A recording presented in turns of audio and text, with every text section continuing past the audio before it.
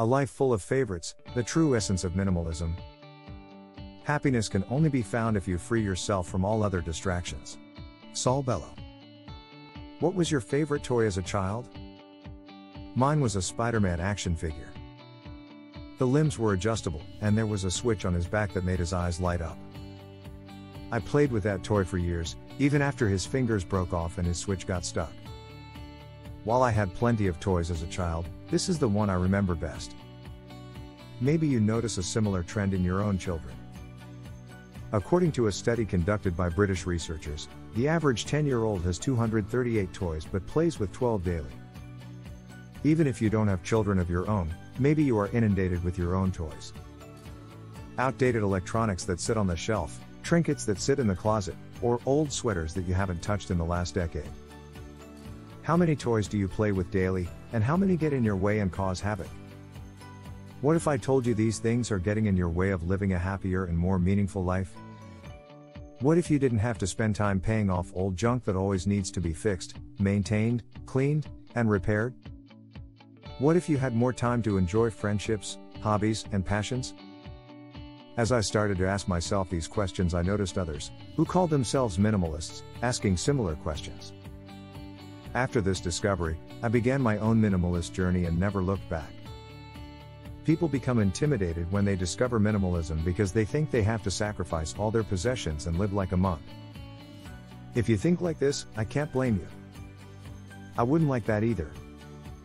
My 5-year-old self would have been devastated to get rid of that Spider-Man action figure. Fortunately, minimalism doesn't require such sacrifices. In fact, minimalism doesn't require anything. There are no rules, judgments, or requirements. If the term minimalism is intimidating, think of it as focusing on all your favorite things, every day. This may sound enticing, but what does it look like in practice? Let's explore together. 1. Visiting our wardrobe.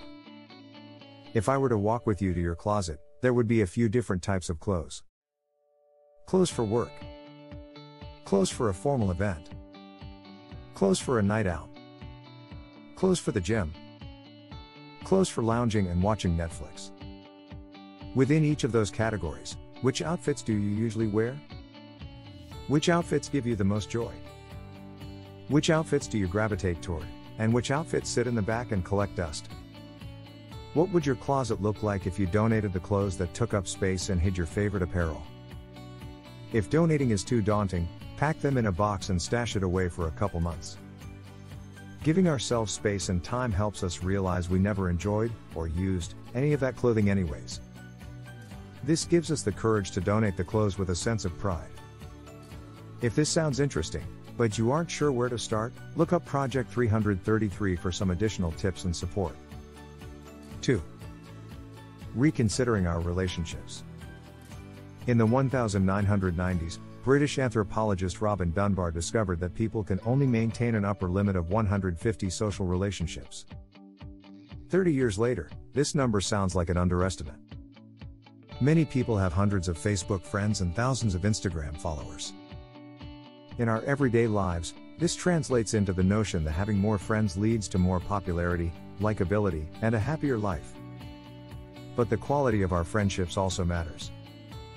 Out of hundreds of digital connections, how many people do you spend time with in real life?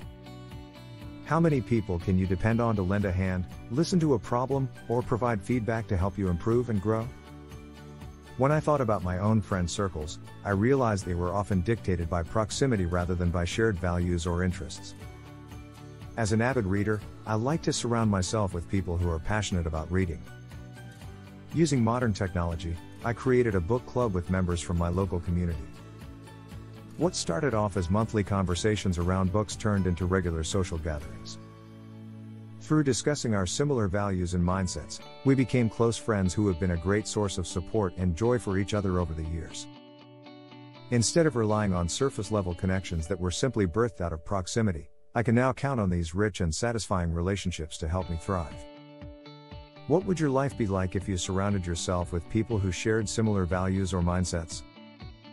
How would your life be different if you spent time with people who enjoyed the same hobbies as you? Explore different options, like Facebook groups or meetup activities, that match your interest. It takes time to foster deep and satisfying social connections, but they can last a lifetime. 3. Evaluating our time. I had one of my biggest revelations when I took a hard look at how I was spending my time. I spent all of my time checking my emails and looking productive, while sacrificing the chance to read, write, and spend my time in ways that helped me feel happier. I did a lot on any given day, yet none of it was meaningful or fulfilling.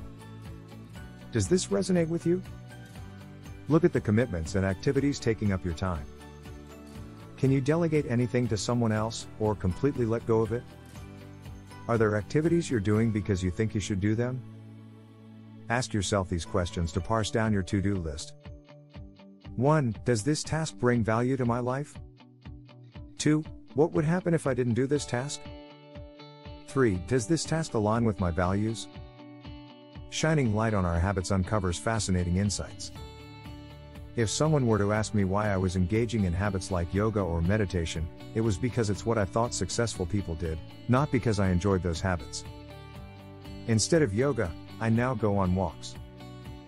Instead of meditating, I express my thoughts through writing. Everyone has their own recipes to live a meaningful life, and it will look different for each individual in each season of their life. Consider what you need, what you enjoy, and what habits will be the best tools to help you get there.